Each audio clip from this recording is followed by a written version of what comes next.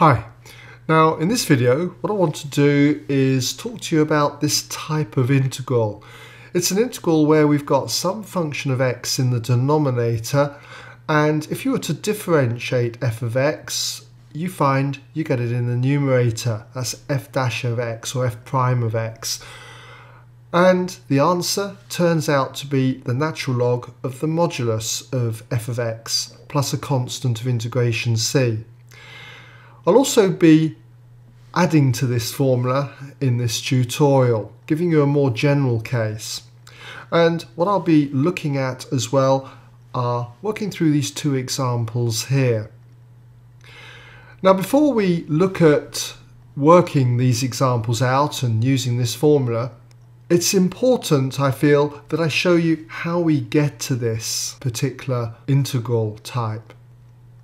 So let's say we take an example like y equals the natural log, say, of all of 3x plus 5. And what I'm going to do is differentiate this with respect to x. And in order to do that, we've got to use the chain rule.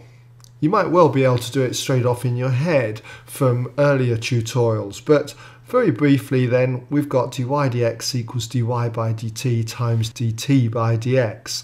And what I'm going to let y equal is the natural log of t, where t is going to be equal to the 3x plus 5. And if we do that, then we can see that dy by dt, should be familiar with differentiating the natural log of t with respect to t. That's going to be 1 over t.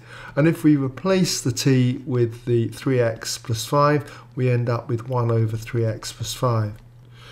And when it comes to working out dt by dx, differentiating t with respect to x just gives us 3. And so we therefore have dy by dx equals dy by dt times dt by dx. That's 1 over 3x plus 5 times 3. So that's just going to give us 3 then, all over the 3x plus 5.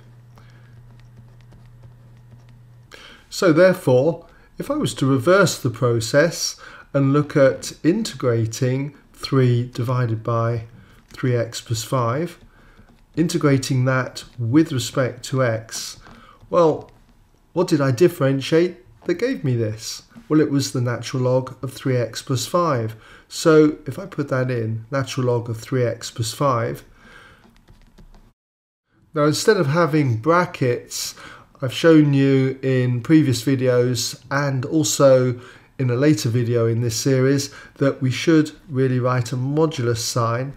So if you're unsure of that, do go out and check that video. And then we've got the constant of integration, so I'll call that c.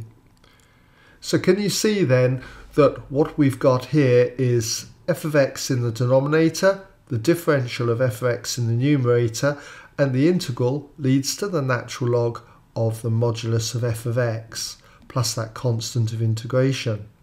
So if I look at this case in general, let's just write that in, what have we got? Well, if I've got y equals the natural log of some function of x, then by differentiating this using the chain rule, I'm going to get dy by dx equaling the differential of the natural log of t, where t is f of x. That's going to be 1 over t, 1 over f of x, and we're going to multiply it by the differential of f of x.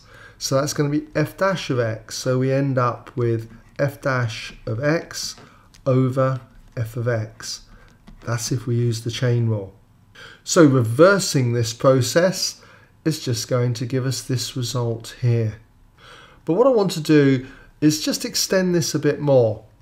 Let's suppose we had a constant multiplying the natural log, say, of 3x plus 5. Let's say that constant was 6.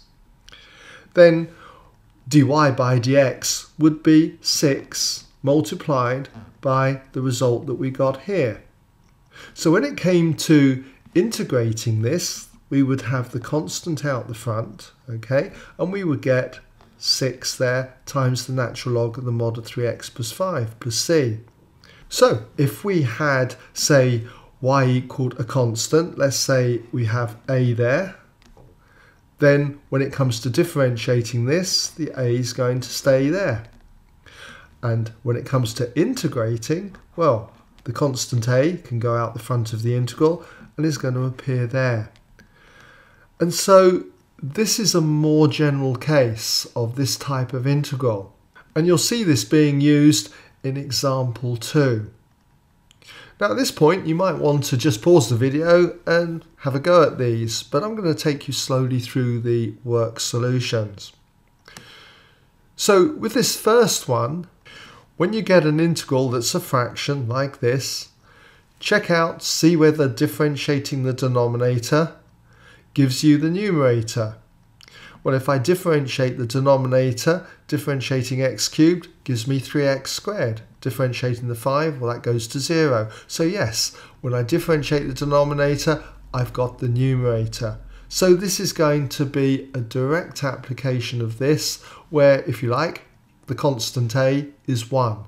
So we end up with this equaling the natural log of the modulus of the denominator. That's x cubed plus 5.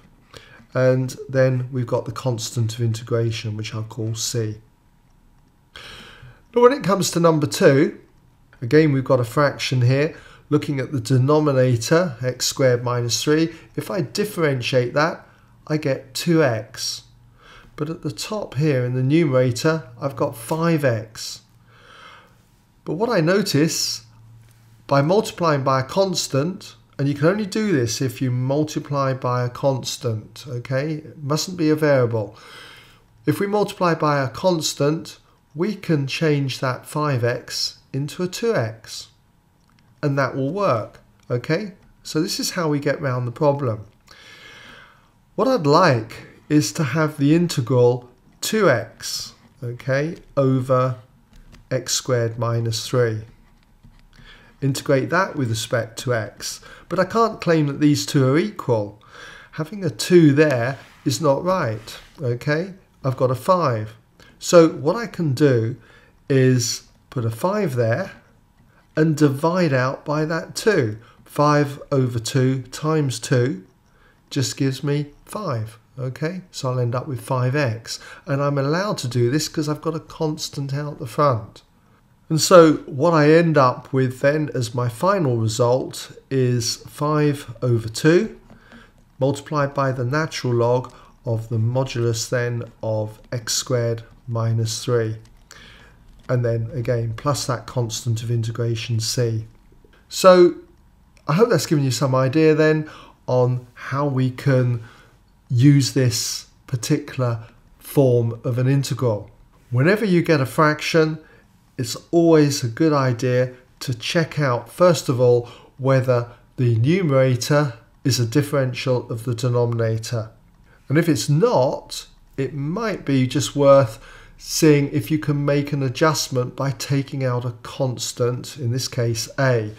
I showed you over here that constant that we took out was 5 over 2. It cannot be a variable. It can't have x's in, okay?